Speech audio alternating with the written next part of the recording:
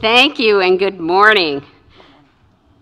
On behalf of the Bureau of Justice Assistance, I want to join Suzanne in welcoming you today to day 2 of our Justice and Mental Health Collaboration Program and Conference.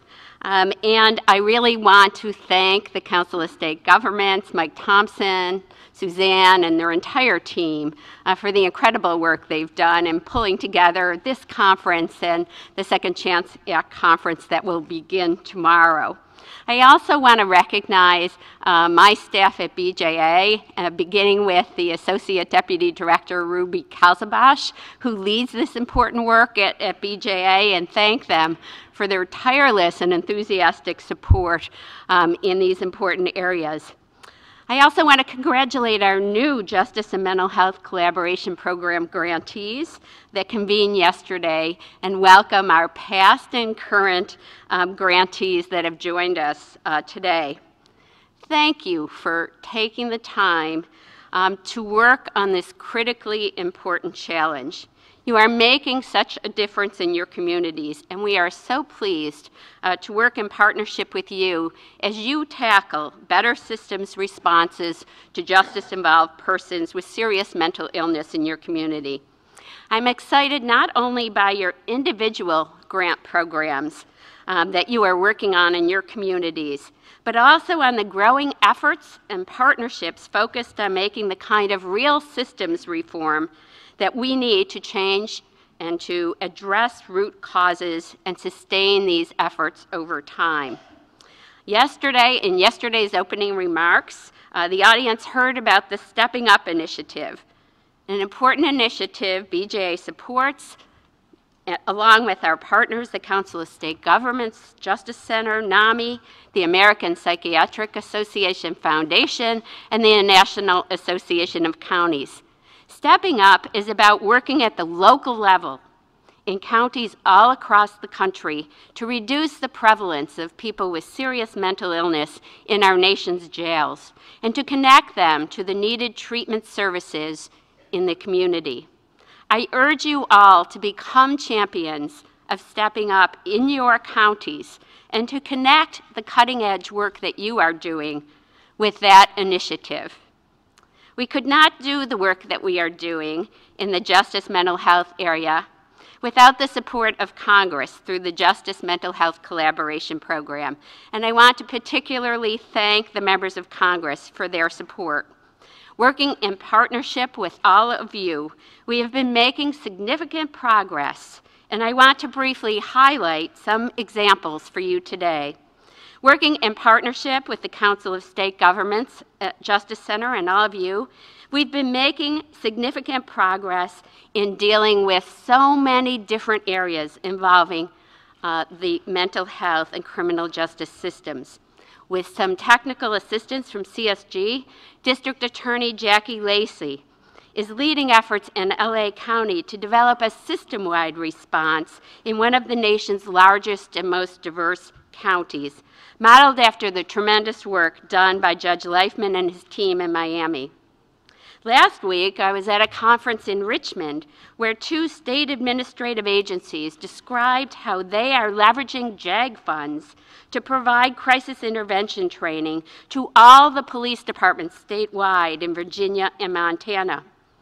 2 weeks ago, we held a focus group with law enforcement experts to discuss how to better leverage effective co-responder models and specialized police responses in our justice mental health learning sites and police departments in LA, Houston, Salt Lake City, Madison, Wisconsin, Portland, Maine, and the University of Florida. Those learning sites are extremely valuable resources, and I urge you to take advantage of them in the work that you do with your law enforcement partners. And I am excited about the growth of mental health courts from only 4 in 1997 to over 300 today, as well as the work underway with the mental health court learning sites and the Council of State Governments to develop evidence-based standards for mental health courts and the programs that are serving individuals in those courts. BJA is also focused on addressing the needs of justice-involved persons with serious mental illness through other BJA programs for pretrial justice reform, reentry, and the Justice Reinvestment Initiative. This kind of systems change requires strong cross-disciplinary partnerships between criminal justice and behavioral health practitioners. It requires commitment and innovation. And as we know, neither the criminal justice system nor the mental health system can do this alone, which is a perfect segue to today's panel. Our expert panelists this morning will discuss their unique perspectives and what it will take to reform our systems work together to produce better responses to and better outcomes for community members with serious mental illness who come in contact with our justice system. So I'm excited to have the privilege to introduce our distinguished speakers for this morning's panel. First, you will hear from Mike Lawler, the Undersecretary for Criminal Justice Policy and Planning for Governor Malloy in Connecticut. Prior to his appointment, Mike served 12 terms as a member of the Connecticut House of Representatives, and while there, served as chairman of the important Judiciary Committee. Mike will be followed by Kana Enomoto, the acting administrator of SAMHSA, the Substance Abuse and Mental Health Services Administration. Kana has had a distinguished career at SAMHSA, having served there for 18 years. Through data, policy, public education, and grants, Ms. Enomoto and the SAMHSA team advanced the agency's mission to reduce the impact of substance abuse and mental health issues on Americans' communities. And I might add, SAMHSA is a great partner to BJA on many important projects, but in particular in our joint drug court solicitation to fund programs for persons with co-occurring substance abuse and mental health issues. Finally, I am delighted that we will hear from my friend and former colleague at the Office of Justice Programs, Mary Lou Leary, who serves as the Deputy Director of State, Local, and Tribal Affairs for the White House Office of National Drug Control Policy. At ONDCP, Mary Lou directs the office's criminal justice portfolio and oversees the high-intensity drug trafficking area's HIDA programs. So without further ado, let me begin with Mike Lawler. Mike?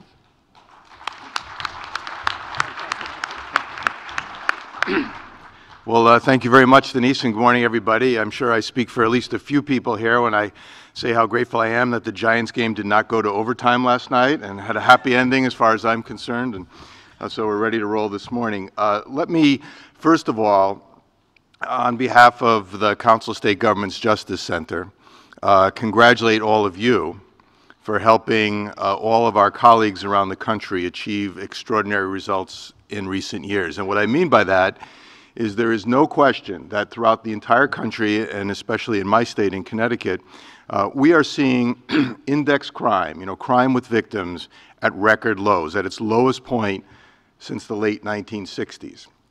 And I think part of the reason for this is the extraordinary job that all of you are doing at the front lines in sorting out offenders and defendants and ensuring that low risk, high needs individuals are matched up with the kind of supervision and treatment that helps us reduce crime going forward, lower rates of recidivism, fewer people entering the system as first-time offenders.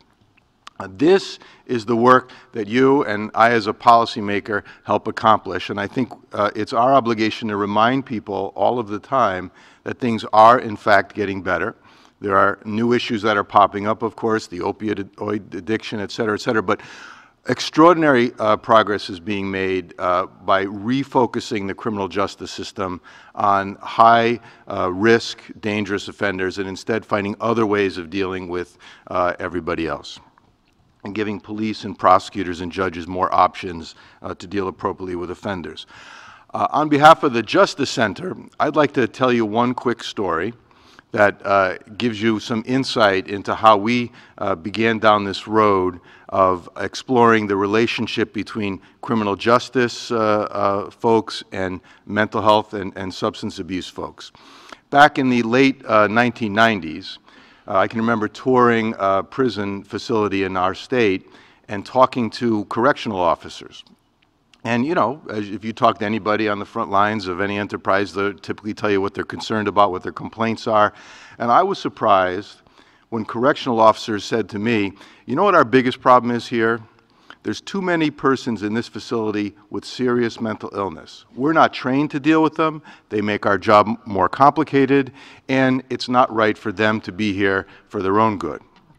That was an eye-opener for me, because you always think that, you know, corrections guys would be sort of tough on crime, not particularly sympathetic. But this was a very consistent theme in touring facilities in the late 90s.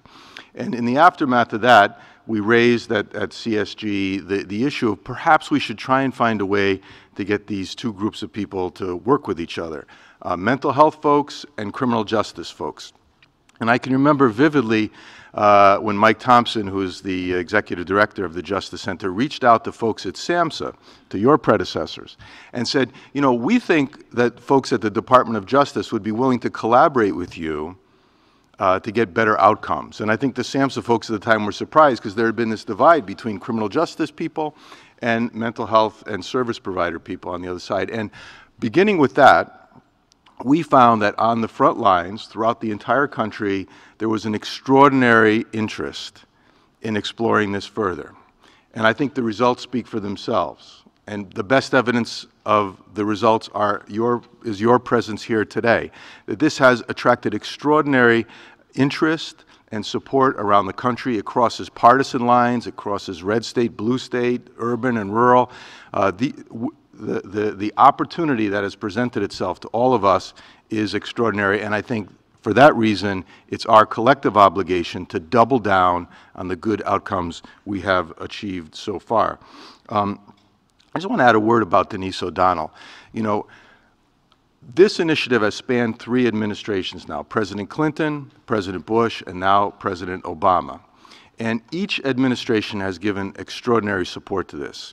And each administration has identified a key person in the Department of Justice to help lead these efforts.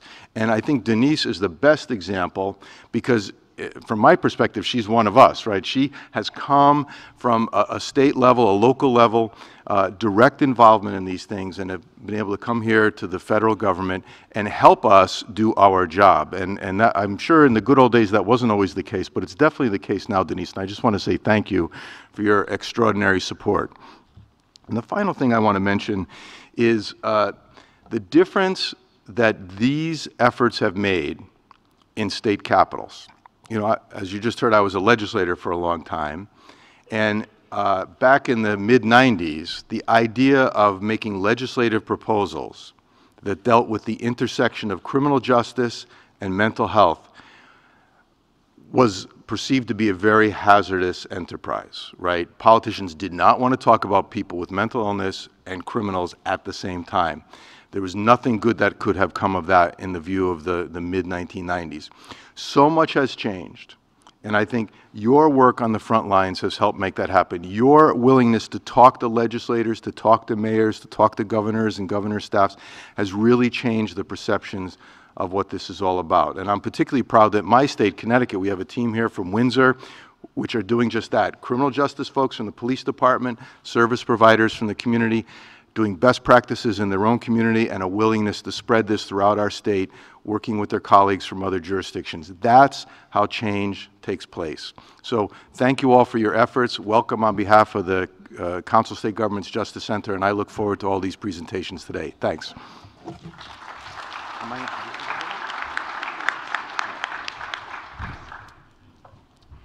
And with that, I can't add to Denise's introduction. I thought that was fantastic. So I would like to welcome our colleagues from SAMHSA, Acting Administrator Enomoto.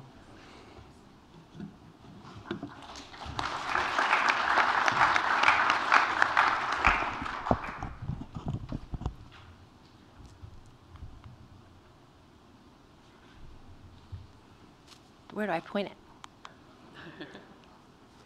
There we go.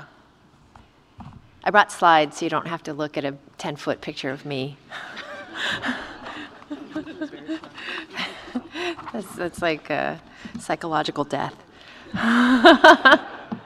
It's bad enough in person. No, so thank you. Good morning, and wow, what an honor to be here. This is such an exciting panel and such an incredibly important topic and great partners on the dais. So I appreciate what's already been said about the fantastic partnership that we've had and the trailblazing work that you've done to forge that understanding of the nexus between behavioral health and criminal justice issues.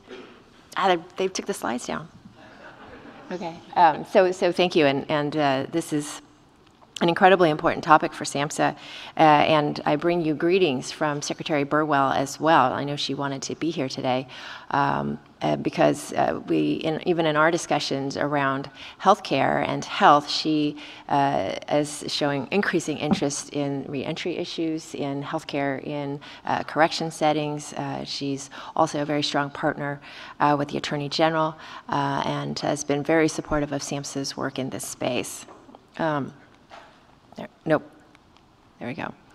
So for a long time, since the 90s even, we've understood that the behavioral health safety net just can't stretch far enough to include everybody that it needs to, and that is definitely including people involved with the criminal justice system. You guys know all too well, approximately 3/4 of state, federal, and jail inmates meet criteria for either mental health or substance use conditions, which creates higher costs and more trauma and more challenges, I think, for the staff who work within those systems. And yet only about 10% of these individuals receive behavioral health services while they're incarcerated. And we at SAMHSA don't have necessarily an authority in the behind the walls, I think, but that's why it's so important for us to partner with the Department of Justice as we move forward in this space. The drugs and crime connection is also overlapping with people with mental illnesses, as has already been discussed. And we know that compared to an 8% rate of serious mental illness in the general population, we're seeing twice that for men and up to 4 times that for women. And so we have a very, very vulnerable population who really, as you know, needs services more than they need punishment. And just a few weeks ago, we have some data that show that we're making progress. In our treatment episode data set, a study on 2013 data, we're looking at treatment admissions in substance abuse settings, and about 34% of our referrals are coming from criminal justice sources. So that's from probation, parole, state, federal courts, formal adjudications, DUI, DWI, diversionary programs, prisons, and other legal entities. So with 1/3 of our population coming from these criminal justice systems, it means there is a lot of back and forth. It's a two-way exchange, and so we really need to be working in lockstep because if they're not ours now, they might be yours later, and so forth. So we're trying to address these critical issues that affect justice involves individuals in a lot of different ways. We have a lot of information to share, but I want to concentrate on a few things. One is how we prioritize CJ populations, what emerging issues we've identified, and then how we're moving the behavioral health field forward toward better serving these populations, including some of the work we're doing around financing and work that's happening across the department.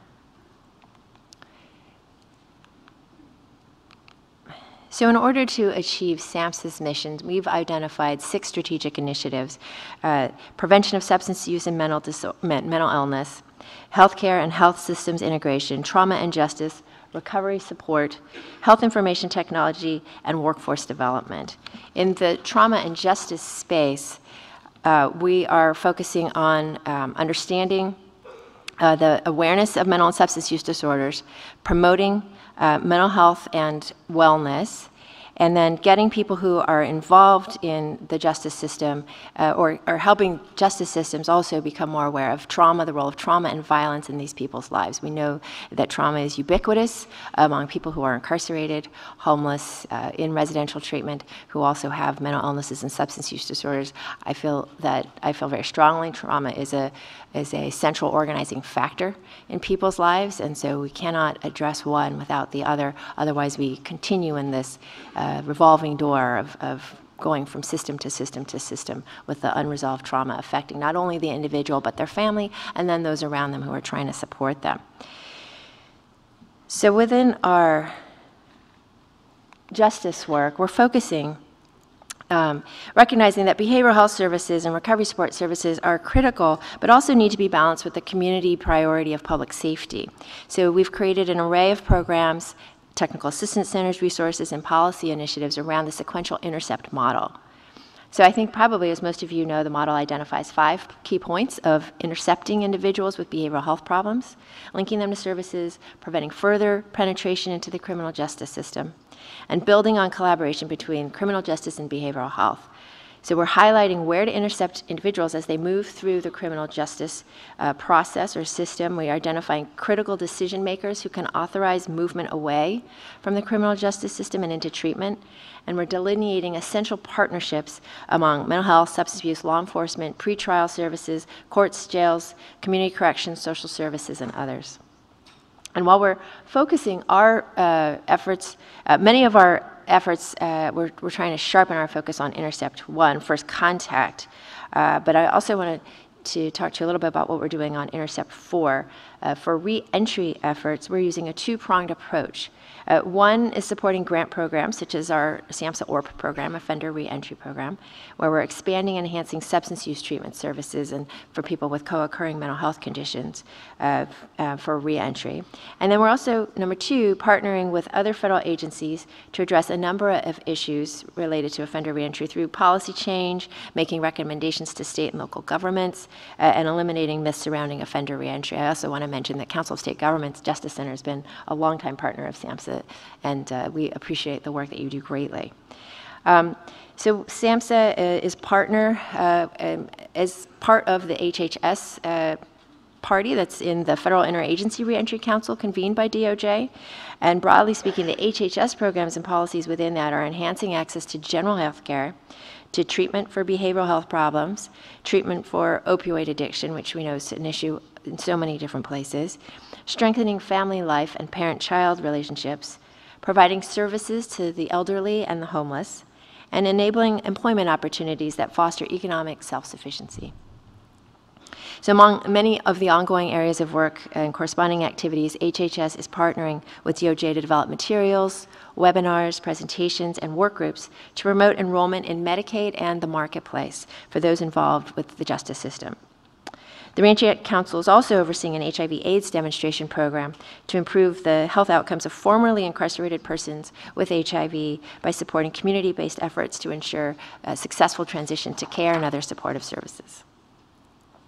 And in partnership with the National Institute of Corrections, we're examining the effects of providing incarcerated individuals with an opportunity to have Medicaid in place at the time of release back to the community. We really think this could be a game changer. At the same time, HHS is looking at better ways to serve children and families by focusing on supporting reentering parents through a grant program in coordination with ACF. And in partnership with DOJ, a website's been developed, youth.gov, to connect caregivers and service providers with resources for children who have one or both parents in the criminal justice system. HHS is also expanding efforts to test the efficacy of job training for non-custodial parents, 2/3 of whom have self-disclosed incarceration. Services include record expungement, legal assistance, and collaboration with the parole office. Additionally, we're taking a closer look at improving opportunities for employment in the healthcare sector, as individuals with a criminal record are often shut out of healthcare employment due to legal barriers and misperceptions of risks. SAMHSA's reentry program will continue to be informed by the Reentry Council as we work to assist individuals with mental and substance use disorders.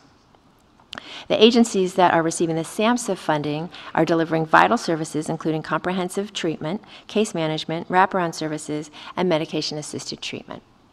And medication-assisted treatment is one of the issues that I felt I really wanted to talk about today.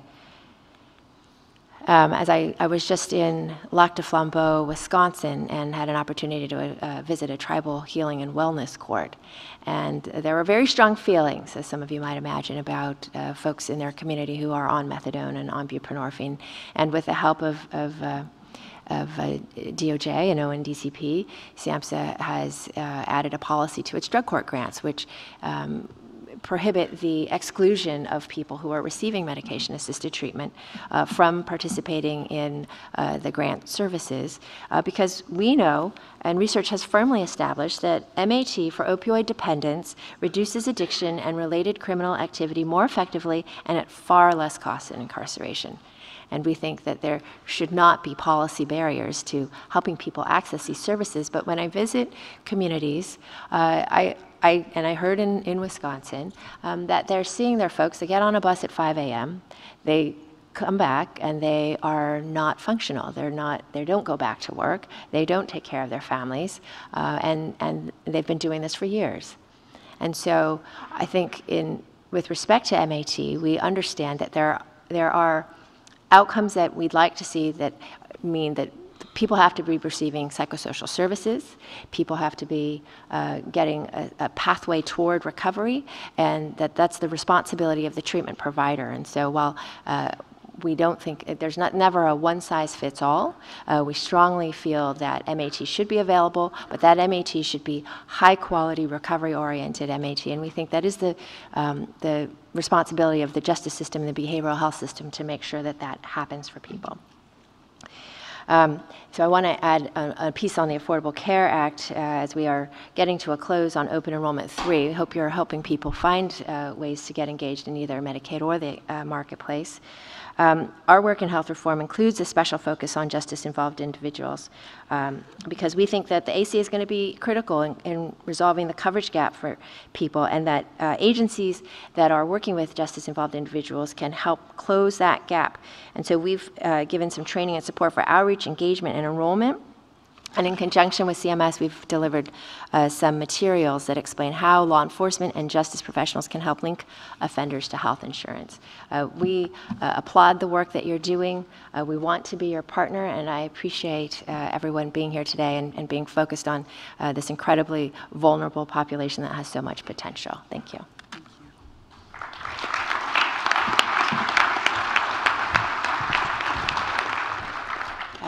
And I would also like to thank you so much, Acting Director.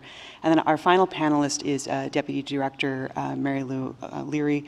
And as the crime victim advocate, I can't miss the opportunity to also mention that in addition to all the impressive things that you heard about her work at ONDCP and OJP, she was also Director for the National Center for Victims of Crime. And so for a lot of us in that field, it was profoundly important work that really impacted what we did day to day. So Deputy Director. Thank you. Thank you so much. Excuse me. Thank you for the invitation to join you this morning. It's really quite an impressive group, and I understand the crowds will swell even more tomorrow, so it's going to be a great conference. I want to congratulate the CSG Justice Center for the incredible work it has done on criminal justice reform overall, and kudos to the Justice Department for focusing national attention on these issues and for spearheading the administration's effort on this, with strong support, of course, from HHS. I'm with the Office of National Drug Control Policy. We're part of the White House, and we advise the President on drug policy for the nation. And we're very proud to serve with our federal partners on the administration's Reentry Council, which is chaired by the Attorney General, Loretta Lynch. That council has an amazing, really impressive list of accomplishments that are, the list is far too long to enumerate here. But I have to say that the council is engaged more than ever in advancing criminal justice reforms on every front and making sure that incarcerated individuals really do get a second chance. And very importantly, that they are treated with the respect and the dignity that they deserve. This administration is unwavering in its commitment to making sure that people who are held back because of their criminal justice involvement get support, get what they need in order to move on. ONDCP's part of that commitment is reflected in our National Drug Control Strategy.